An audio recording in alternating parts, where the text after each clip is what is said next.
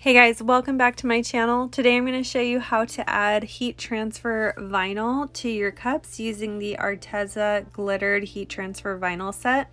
I will have a link to where you can find this down in the description box below. It's a great way to use up any of your old heat transfer vinyl scraps, or just to add a small pop of glittered detail to your cups with pretty minimal effort. So let's go ahead and get started.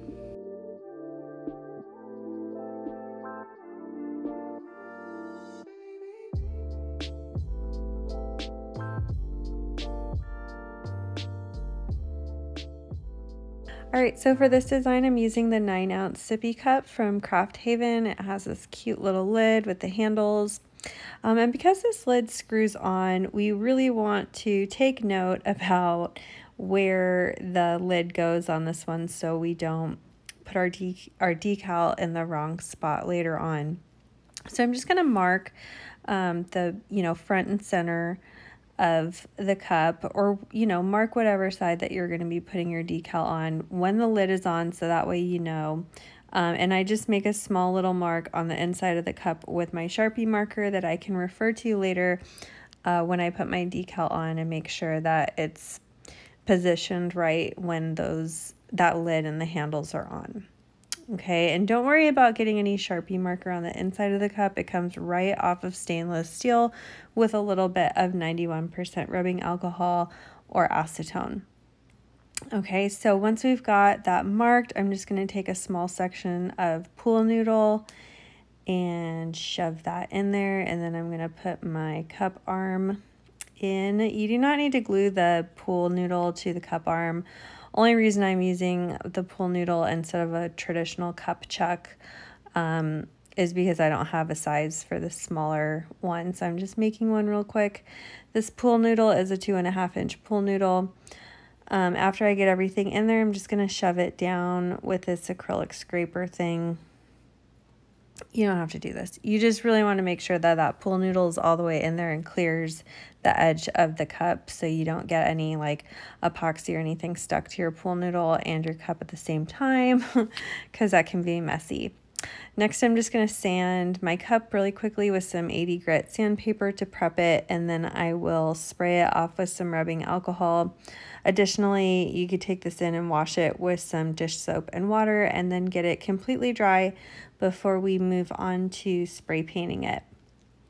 And for this design, I'm just going to spray paint it with a really pretty orange spray paint that I have. This is just a regular Rust-Oleum orange. I think it's it's a gloss spray that I bought a long time ago, and it's lasted me a long time. And after my paint dries, I'm just going to apply less than 1 milliliter of epoxy and make sure I have that spread onto my cup nice and even and no lines. Once I get my epoxy spread on there, I'm just going to let my cup sit for 2 to 3 minutes to make sure that all those lines kind of settle out and everything's nice and smooth before I apply my glitter. The glitter colors that we're using today are a mix of Freckles, which is pretty metallic orange, Rio, which is more of an iridescent orange, and it's pecan. So I mix these in 3 equal parts for this really pretty pumpkin color. I will have the names of the glitter, where you can find it, and a discount code linked in the description box below. And we're just going to kind of dump it on here. Again, I really like to make sure I get all the area of the cup covered first, and then I will go back and just let it rip over the entire thing to make sure I have good, even coverage. Once you get your cup fully coated with glitter and everything looks good, you're going to want to let that sit for about 2 to 3 hours to dry before you move on to your first layer of epoxy.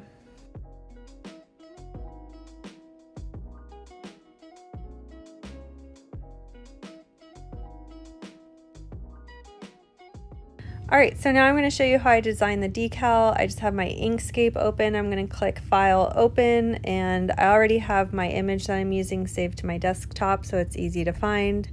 After I open my image, I'm going to select it and we're going to hit, I think it's path or something like that, and then we're going to hit trace bitmap, remove background. Threshold's going to be at 45, and then we're going to click OK. Then I'm going to go to path outset, and you'll notice that when I click that, it got a little thicker. Then I went to path outset again. I clicked path outset 3 times, and then I went to fill and clicked on the X. Then I went to stroke path and clicked on the solid box, which showed me an outline of exactly how thick my outset is. I did click path outset again to make it just a little bit thicker. Then I'm going to go back to fill and click the solid little box. So here I'm just left with my outset image. So we're going to save this by clicking export as. I'm going to save it to my desktop and then hit export. And then we're going to go to Cricut Design Space, and I'm going to upload both the original image of the jack-o'-lantern face and the offset that I just created into Inkscape. So I explained how to do this before in my offset peekaboo design. I'm just kind of going over it again. And it's pretty much the same process. So we're just going to load both of these images into Design Space, and then I will layer them and then slice them.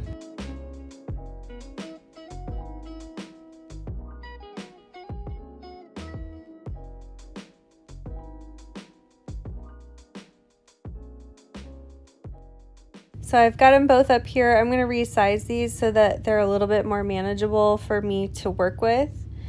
And then I'm going to change the color of the offset version of the face so that it's easier for me to kind of maneuver, if you will, the original file over it, and just so I could see better. I'm also going to select both of these and make them a little bit bigger just so I could really see where the center of that outline is. And really all I'm trying to do is resize and center the original jack-o'-lantern face inside of that offset version so that I could slice it into just an outline. So I'll show you what I mean here. We're going to select both of them. We're going to center them. That looks good. So I'm going to select them both again and hit slice. And then I'm only going to keep the original file and the outline that I created there.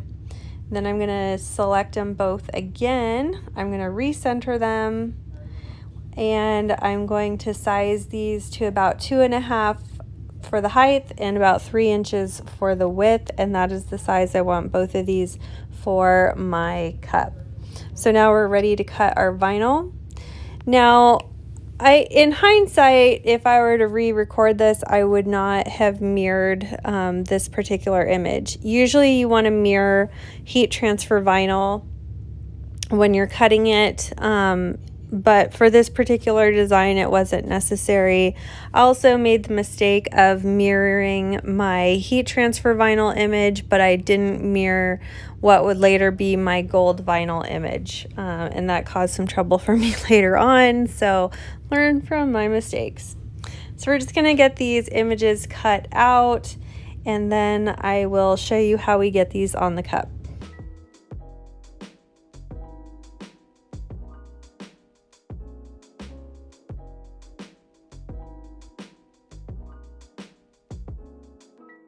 All right, so just weed your heat transfer vinyl like you normally would. The nice thing about this heat transfer vinyl is it's got that sticky transfer paper thingy that it's stuck to, so it's really easy to weed. And I also cut and weed that gold vinyl one that I'm going to use for the outline later on. And you're just going to want to place this on your cup where you want it. Now my cup has already been epoxied, it's cured for at least 12 hours. I did sand it smooth before I started on this step. And we're just going to try and kind of cut some of that plastic transfer sheet a little bit so that the vinyl lays more flat onto the cup before we apply our heat. Also, if you are using the same kind of screw-on lid cup, make sure that you are applying this decal to the correct side so that the handles don't cover it up later. Remember, we went over that earlier in the tutorial. You also want to measure twice. Make sure you have your decal totally straight, because once this is on there, it is not going to come off. So I'm just making sure everything's lined up and straight, everything's stuck on there nice and securely with the sticky transfer tape paper thingy. And then I'm going to use my heat gun. This is an old embossing heat gun from Recollections I've had for way too long. It's still kicking. And you're just going to carefully go over your design with the heat. Don't leave the heat in one spot for too long, because you don't want to totally melt your epoxy. So you can also do this with one of those little Cricut easy press things, the little miniature ones, or they even make little hand irons that you could also use. But I just already have a heat gun, and so that's why I'm using it. So anyway, you're just going to go over it until you activate the adhesive on the back of that heat transfer vinyl and it sticks to the cup.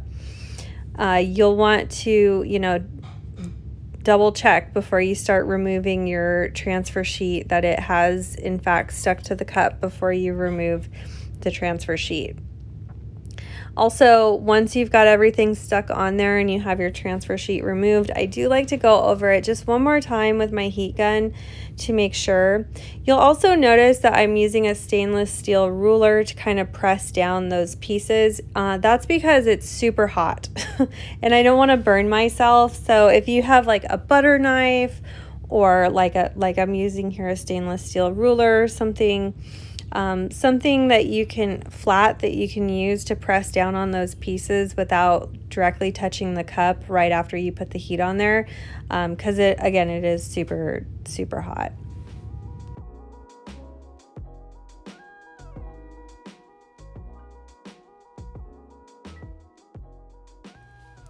All right, so we've got our vinyl on there securely, so now I'm going to move into my epoxy coat. For this one, I did apply 15 milliliters of epoxy. I let that dry for 8 hours. Then I applied a second layer of epoxy, which was also 15 milliliters, and then I let that dry for a full 12 hours. I did sand the rim and any other places that needed some light sanding.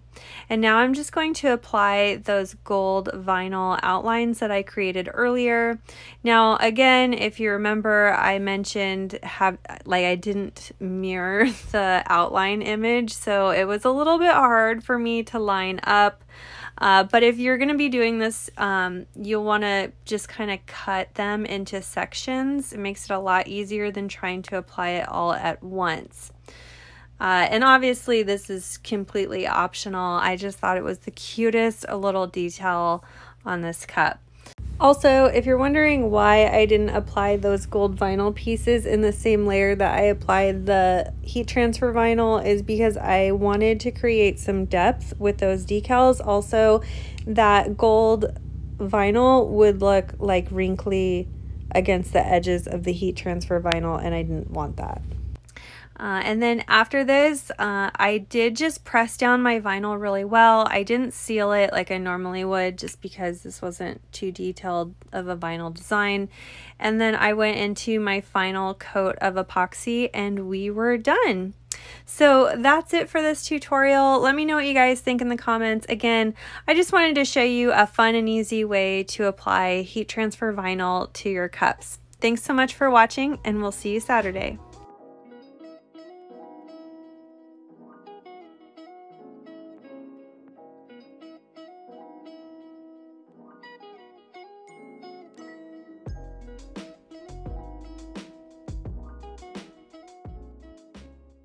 If you love this video, you could check out our last video here. Also be sure to find us on Instagram, Facebook, Pinterest, and of course subscribe for all our new videos that come out every Wednesday and Saturday. Thanks so much for watching. See you soon.